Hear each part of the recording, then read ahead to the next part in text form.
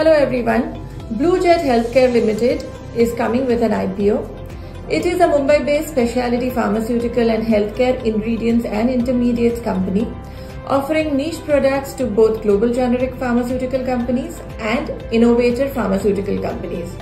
Main divisions of the company's operations are contrast media intermediates for X-ray, CT scans and MRI, high-intensity sweeteners and pharma intermediates and active pharmaceutical ingredients or APIs with range of products manufactured in-house. The company has 3 manufacturing facilities across India with customer base of 400 customers with presence in over 39 countries.